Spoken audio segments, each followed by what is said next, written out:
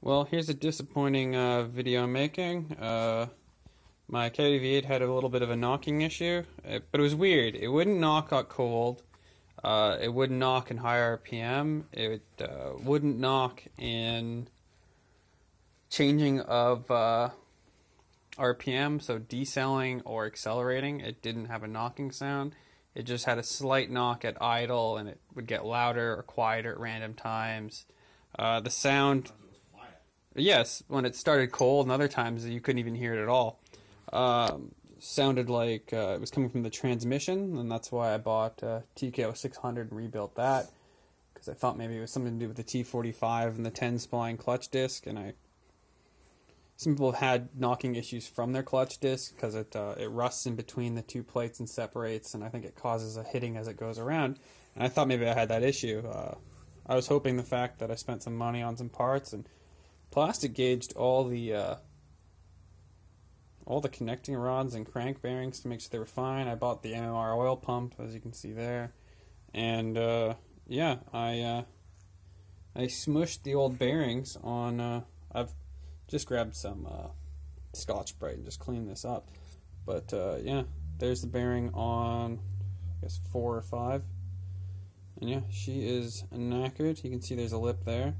The bearing did take the worst of the blow. The crank seems okay, but you can kind of feel there's a slight low spot there, and not 100% sure where I'm going to continue from this.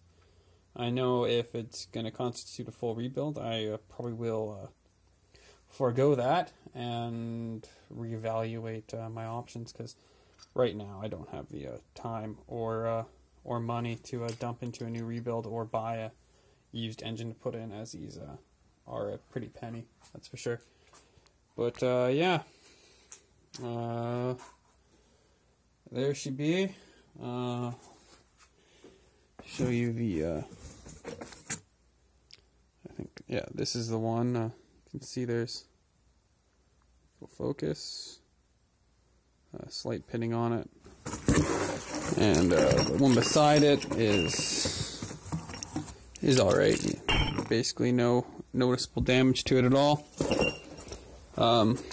This is the bearing beside it. You can see the shmoo started making its way over and pushing into this bearing as it gets rougher and rougher, as it gets rougher and rougher the closer it gets to the fucked connecting rod. So yeah, we're gonna try sleeving in another one. Just got to go buy another set of Coyote bearings and go from there. I do have, these are new unused bearings out of a factory connecting rod, as I still have some spares, but don't really want to mix and match a bearing set right now. So, this is what the inside of our Coyote V8 looks like, and that's why mine was fucked. So if you're getting a sporadic knocking issue, might be time to stop driving it and take it apart, because things will only get worse.